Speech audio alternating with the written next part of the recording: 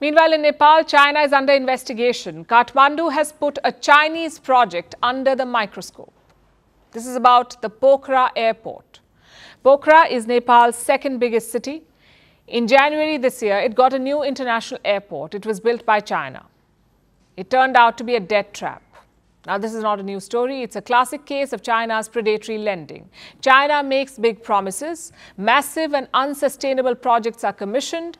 In the end, the host country is left with a giant debt burden.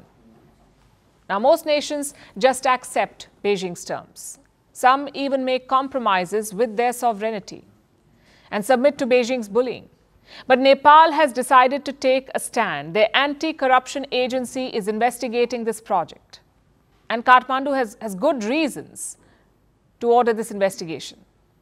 This project has many loopholes. The first one is its practicality, its viability. Did Nepal even need an airport like this? The answer is no. This is an international airport, but Pokhara does not get many international passengers. The airport opened earlier this year. It took 6 months for one international flight to land. In fact, let me give you the specifics. The airport opened on the 1st of January 2023. The first international flight landed on 21st June this year, a full 6 months after opening.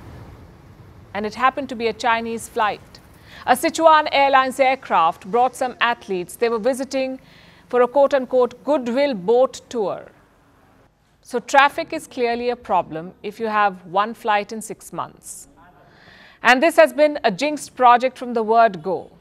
It was first conceived way back in 1975, but stalled for many reasons, like public opposition, dodgy contracts, and in the final stages, the Wuhan virus pandemic.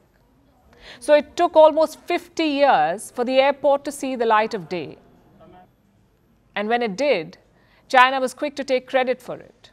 When the airport opened, China declared it, and I'm quoting again, that it was a flagship project of the China-Nepal Belt and Road Cooperation.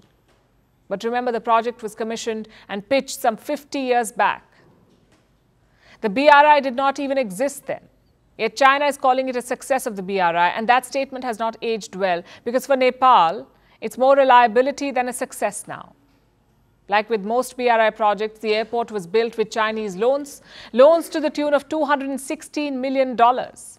And these loans came from the Import-Export Bank of China. And what were the interest payments like? $3.2 million annually. So Kathmandu has to pay Beijing $216 million as the principal amount and $3.2 million every year as interest. And that's not all. Nepal also has to bear the operational cost of this project.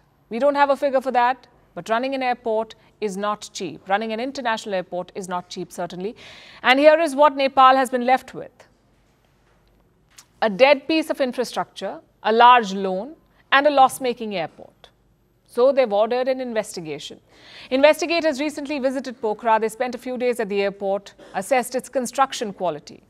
And going by some claims, the building quality was compromised. The project's infrastructure was quote-unquote not sound. There were at least 20 complaints about the construction quality. Do you know who the contractor was? A Chinese company, China CAMC Engineering. This is part of Sinomac. It's a state-owned Chinese conglomerate. It builds tools for construction. And what does China have to say in its defense? Well, Beijing has defended the project. It says China CAMC implemented strict quality standards.